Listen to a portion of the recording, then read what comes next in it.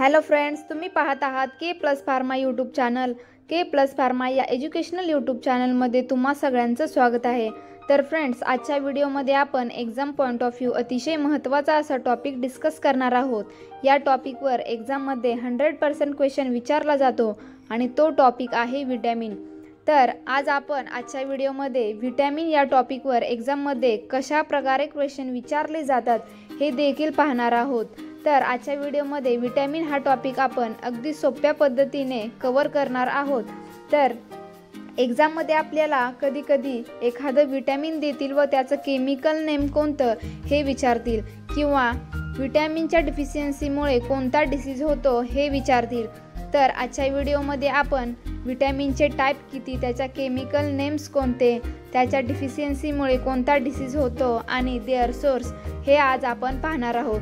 तर video skip न करता व्हिडिओ पूर्ण पहा। व्हिडिओ आवडला तर व्हिडिओला लाईक करा आणि शेअर करा। चॅनलवर नवीन असाल तर चॅनलला सबस्क्राईब करा आणि बेल आयकॉनचं बटन दाबायला विसरू नका, जेणेकरून माझ्या नवीन येणाऱ्या प्रत्येक व्हिडिओचं नोटिफिकेशन सगळ्यात आधी तुम्हाला येईल। चला तर मग व्हिडिओला सुरुवात करू। व्हिडिओला सुरुवात करण्याआधी तुम्हाला विटॅमिन म्हणजे काय हे माहीत असायला पाहिजे। So vitamin is an organic molecule that is an essential micronutrients which an organism needs in small quantities for the proper functioning of its metabolism। तर विटॅमिन म्हणजे काय, तर विटॅमिन हा ऑर्गॅनिक मॉलिक्यूल आहे, म्हणजेच सेंद्रिय रेणू आहे जो आवश्यक सूक्ष्म पोषक घटक आहे, ज्याची एखाद्या ऑर्गॅनिझमला मेटाबॉलिझम प्रोसेससाठी काही प्रमाणात आवश्यकता असते, त्याला आपण म्हणतो vitamin. Vitamin is made up of two words, first is vital and second is amine is a vitamins. Vitamin is derived bye funk in 1912। So vitamin is classified into two types. First is fat soluble vitamin and second is water soluble vitamin। तर fat soluble vitamin मध्ये vitamin A, vitamin D, vitamin E and vitamin के, तर हे fat soluble vitamin आहेत, म्हणजेच मेधात विरघळणारे vitamin. And second is water soluble vitamin, त्यामध्ये vitamin बी, vitamin C हे दोन विटॅमिन्स येतात।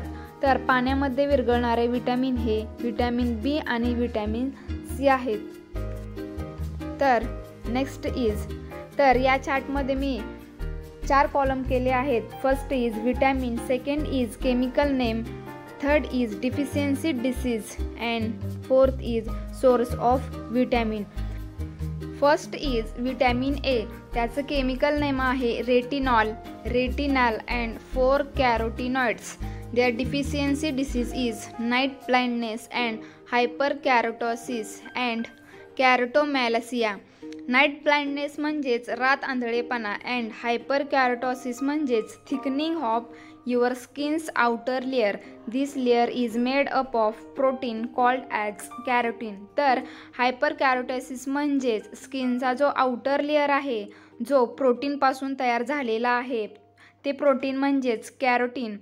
कॅरोटीनने जो लेअर बनलेला आहे तो थिक होतो, त्याला म्हणायचं हायपरकॅरोटॉसिस।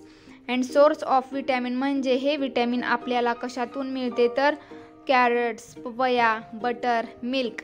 Second is vitamin B, there chemical name is thiamine.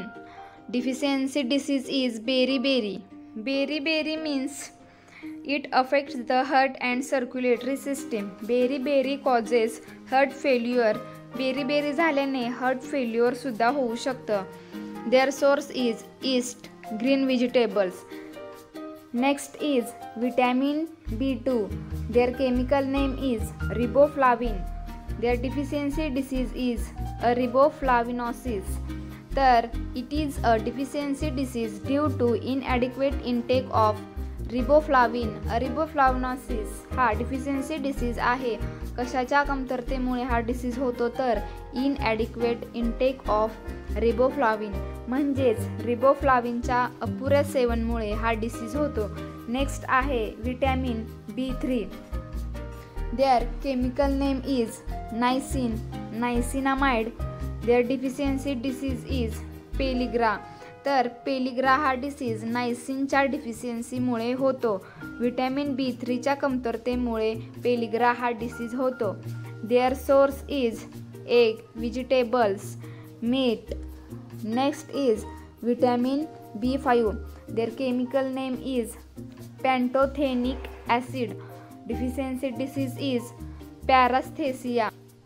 So paresthesia is a burning sensation that occurs in the hands, arms and legs. तर पॅरास्थेसिया म्हणजे it is a burning sensation, जळजळ होणे कुठे तर हँड्स, लेग्स अँड आर्म, याला आपण म्हणतो पॅरास्थेसिया.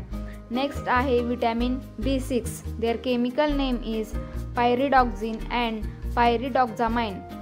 Their deficiency disease is anemia, peripheral neuropathy.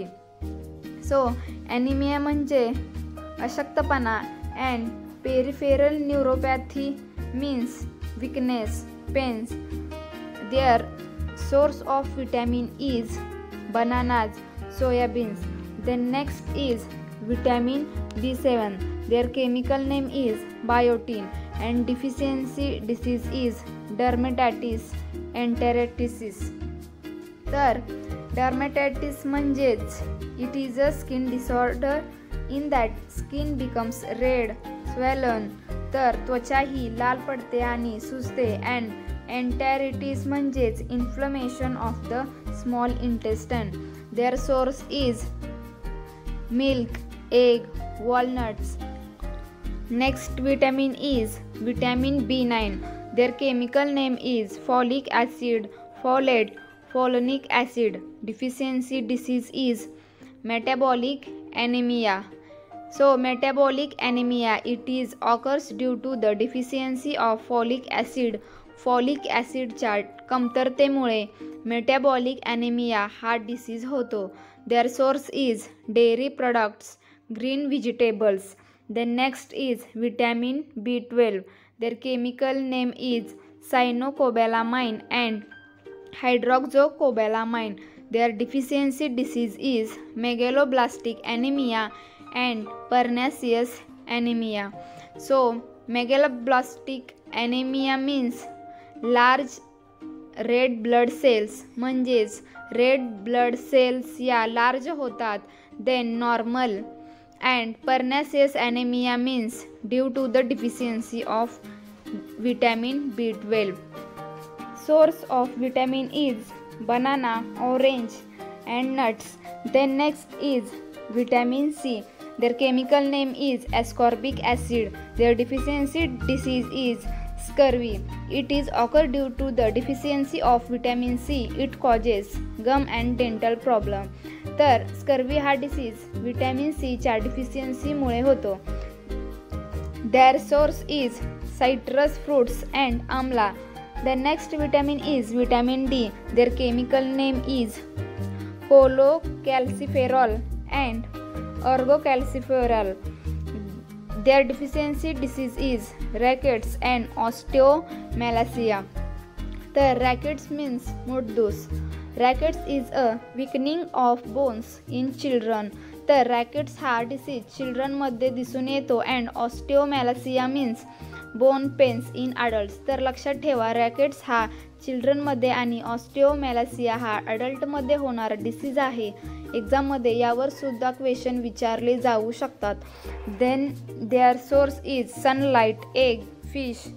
The next vitamin is vitamin E. Their chemical name is tocopherol and tocotrienols.